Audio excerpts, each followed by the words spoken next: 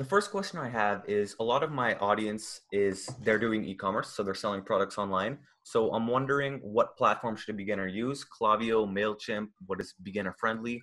What do you think about that? Uh, if they are on budget, they can start using MailChimp. However, as you know, when you grow, it's harder and gets Yes. harder to move from one platform to another. So I highly recommend to start from Klaviyo. They are the best e-commerce email marketing platform on the market. They are not good for any other kind of business, but for e-commerce, they are perfect. And since 2006, we're using only Klaviyo for all our clients, and so far we are happy. So they provide a lot of features, the segmentation, the automation, all of that they can do, or what? Yeah, and one thing, it's a like life hack to save you money. A Klaviyo is not cheap, but it's not as expensive as well.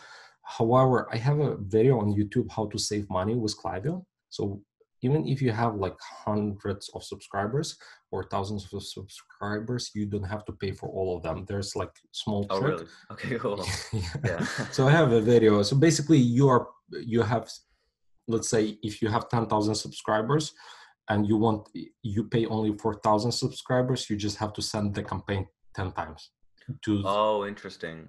Yeah, so Interesting. Okay. yeah, I mean it's a small trick, but if you have money and you just care about That's interesting. return on I like that. Okay, investment, you don't have to care about that, like doing that, cool. because you have to invest a lot of time doing that.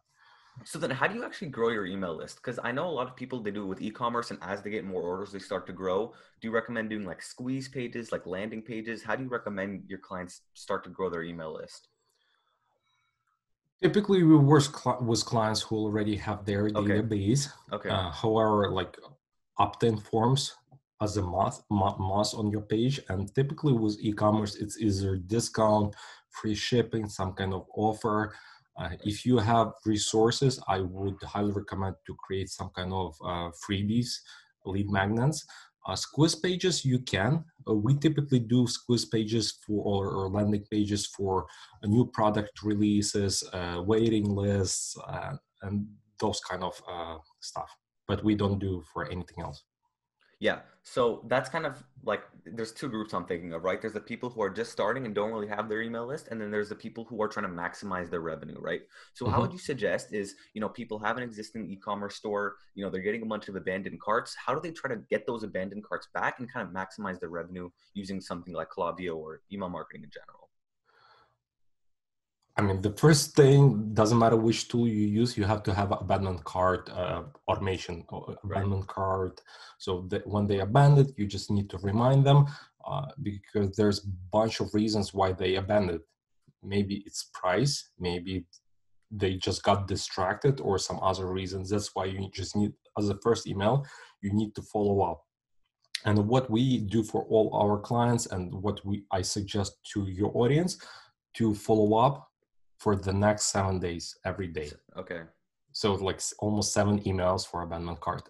I know it sounds crazy and sounds too much, and you have to become creative. Maybe on the third email or fourth email, you start offering them discounts.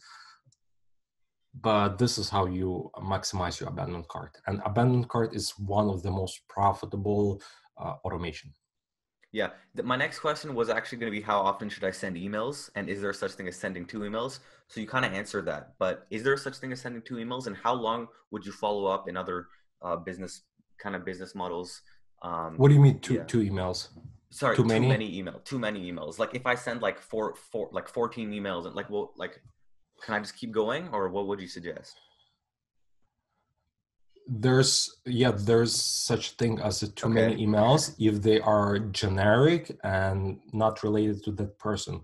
If I'm at your store and you sell, let's say, blue t-shirts, Yeah. and I care about that blue t-shirt, and I check that blue t-shirt, started checkout and didn't buy, you can send me related emails, and I Yeah. would care and I will open. But if you send something like, oh, we have a sale today, we have a sale today, we have a sale today, it does not matter. Yeah. Like, So yeah. Okay. Sorry, I interrupted you. Were no, you about to? no, Okay, no. cool. Are there any other email marketing tips that other people don't talk about that you can recommend to my audience? Sure.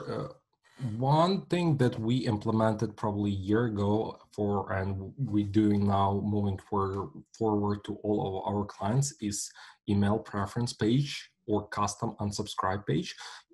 It reduced number of unsubscribes and is better segmenting your list. So when the person click unsubscribe or manage Yeah. preference page, they redirected not to generic Oh, interesting. unsubscribe page. Okay.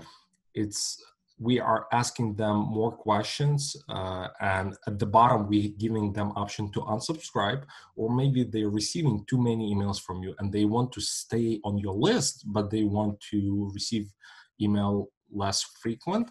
So you asking them the question and they provide you information. Or maybe you selling Interesting. shirts and shoes and they care about shoes, so the next time you send a shirt email, you have to exclude that segment that they say like I don't care about like shirts. So this thing almost nobody does, and even the big companies, because I'm subscribed to so many different companies, even big companies, they do not implement. And I That's believe interesting. yeah, and if you use Klaviyo, I believe I have at least 4 videos on my channel how to build it, how to Is this build the doable with custom. other is this can you do that with other email marketing services as well, or is that a Klaviyo specific thing?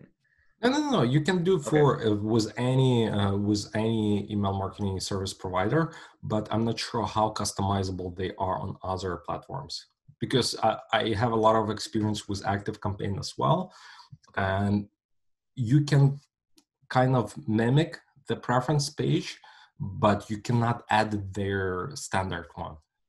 So in terms of like budget-friendly email marketing services, what would you say? Because a lot of people that are just kind of getting started and they don't have a lot of money to put in to their email marketing service. So what would you say? Do you What would mean you like recommend someone hiring to go with? agency or the tool? The tool. I mean, MailChimp is MailChimp at is the the best. bottom. And then is it Yeah. easy to switch over from MailChimp to another email marketing service provider if you scale? Is that doable or is that kind of difficult to do? It's doable, but it's just a headache. So then, if any of your followers and subscribers have any additional questions, please leave them below under this video, and I'll be checking regularly to respond to any questions and refer to the right resources. And also, if you care about email marketing, e-commerce email marketing, and Klaviyo, you can subscribe to my YouTube channel. Cool. And what do you do? What does FlowEM do? Are you an email marketing agency? And Yeah, so what do you typically do? we are email marketing agency. We serve only one kind of clients. We work with online retailers, e-commerce, and so far we work only on one platform, Klaviyo. Yeah, and we have yeah. So I don't know how to. Cool. Thanks for doing this. If you guys have any other questions, as he said, leave them below. I will be checking regularly. We will also be doing an interview on his channel, which I will link to below, and feel free to check that out as well. Thanks for Great, doing this, man.